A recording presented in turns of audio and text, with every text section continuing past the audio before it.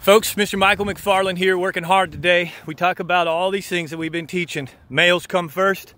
Big girls come to shell beds. Big girls come to shell beds to feed on spawning, gizzard, shad.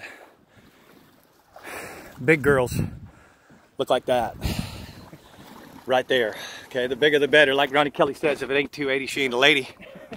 That's a giant, giant fish for leg fork. You can see them full egg sac hanging right there. She's ready to dump them. How'd that feel? Unbelievable, man. Did we not call it? No, we called it. You called it. Absolutely. You called it. Absolutely. I had to make some decisions. Go ahead and pick her up and show the camera a little bit. I had to make some decisions today because we did have cooler water. They're pooling water. And it just took a little bit to make a deduction and make the right decision. Yeah. These fish are backed off just a little bit.